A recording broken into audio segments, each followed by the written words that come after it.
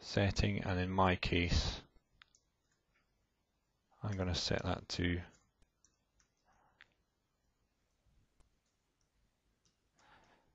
inetpub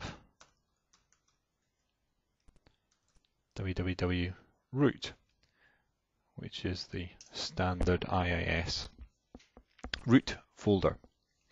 And once we've done that, we can save the ini file. And then if we just bring up a command prompt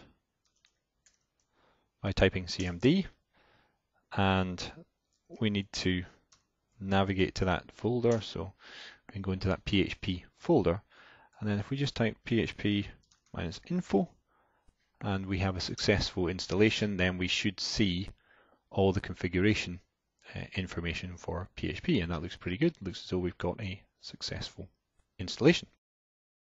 So we're at the point where we have enabled the web server role, we've enabled the FastCGI service, we've installed our update, and we've also now installed and configured PHP on the server. The next thing we need to do is to configure IIS to handle PHP requests. And there are two ways we can do this. We can do this from the command line, or we can do it through the UI. I'll opt to do it through the UI, but that reference at the end will also give you instructions for how to do it through the command line if that's your preference. So to do the configuration through the UI, just bring up IIS Manager. So if you type IIS in the search box there, up should pop the Internet Information Services Manager. And select our server, and then we want to bring up handler mappings. So you can see the handler mappings icon there. Double click on that. We need to add a module mapping, and in here the request path should be, not surprisingly, star.php. The module we require to service that is the FastCGI module. The executable will be the path to our PHP install, which in our case, my case, is c:/php, and then phpcgi.exe.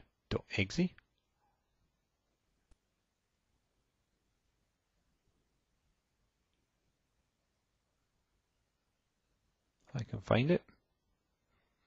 So that's path to our PHP installation / phpcgi.exe, and I'll give that a name, which we'll call PHP via FastCGI. Click on OK. We'll get a confirmation dialog box. We need to click yes on there.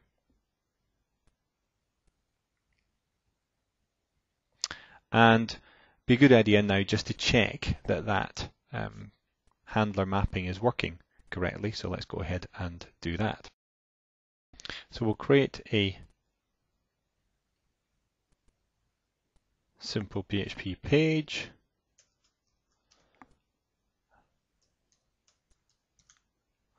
That we can then just use to check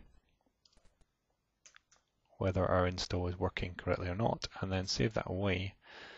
And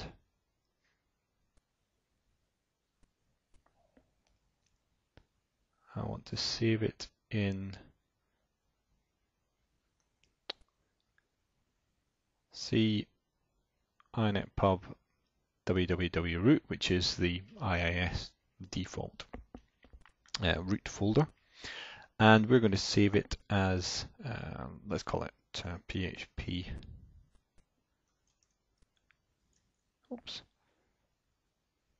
PHP info.php, and Notepad has a tendency to stick a .text extension on the end if you leave it as a text document, so if you select all files, that will prevent that happening.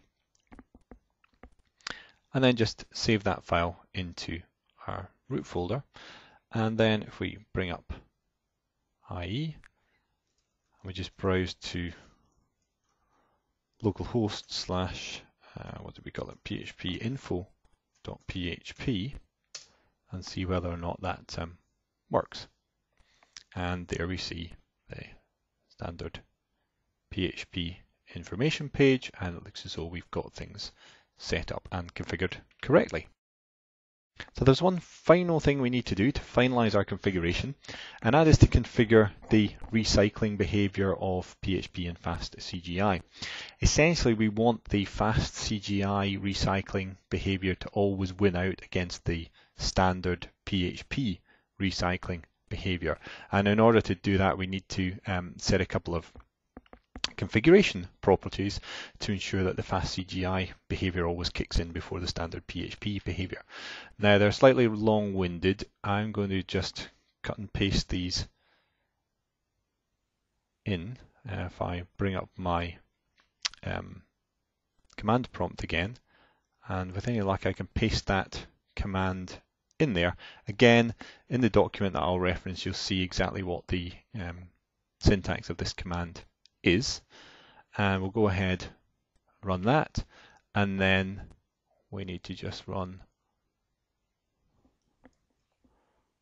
one final command. And all we're doing there is setting the two properties that control the FastCGI and the standard PHP behavior to ensure that that FastCGI recycling behavior always wins out and kicks in first. And that's us.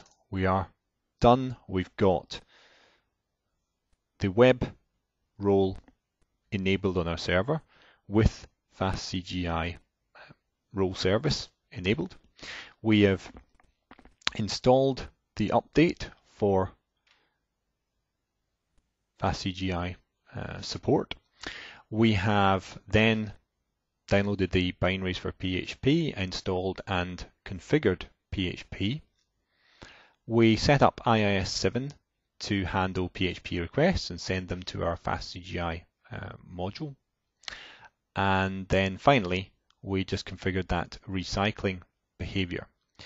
There is one other tool that you might find useful, and actually the second document that I will provide a reference for mentions this tool. It's currently in a CTP form, so I haven't included it in this video. It's called the Administration Pack for IIS7, and it has some specific UI for dealing with FastCGI settings, so it might be of interest to you, but I'd point you to that second document for reference there. So just coming back to my two slides here, the walkthrough that I have just done essentially comes from this TechNet link here, a document on the TechNet library, and that document is entitled IIS7 Configuring FastCGI to Host PHP Applications. And there is a very similar walkthrough on the IIS website, IIS.net, which is called Using FastCGI to Host PHP Applications on IIS7, and the link to that document is there. And those two give you all you need to know to install and configure PHP on IIS7.